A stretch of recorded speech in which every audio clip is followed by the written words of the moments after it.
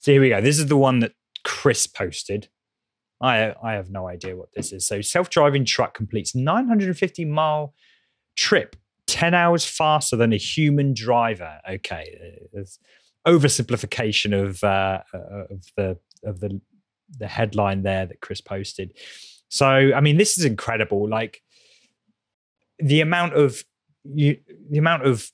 strain, I guess, on long distance lorry drivers, particularly in the US, because it's so huge. Imagine in Russia, these huge countries where these lorry drivers are driving all through the night, and, they've got to rest, they've got to, stay alert, they could cause accidents. I mean, I don't know how many accidents there must be from lorry truck drivers, but to have that automated could completely revolutionize just the world, the planet, because you're able to deliver heavy goods across the country in a very, very short amount of time. I mean, here it's saying trip 10 hours faster than the human driver. Basically, that's cutting out a night's sleep for a driver. So that's incredible. I mean, I think that maybe let's have a look to see if they had I would say that it probably had a person behind the wheel, because I think that's the law right now.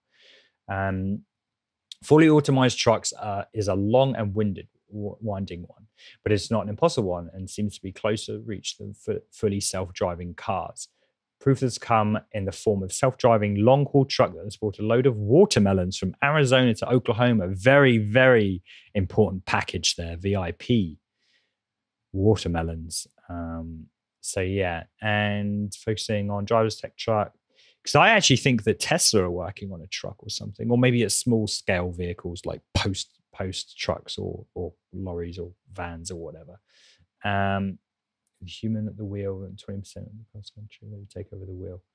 Yeah, so there was someone in the vehicle. That kind of makes sense. But this is incredible, and I think there are some things which are probably unnecessarily automated. I mean, I'm going out on a limb there saying that, but maybe some things are unnecessarily automated.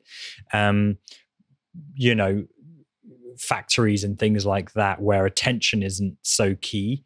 Whereas the safety of the worker and the lives of others are so important when it comes to self-driving. When it comes to long distance travel, that I think we could all really benefit from this sort of thing. And there will always be a driver there, obviously, to unload and various things like that.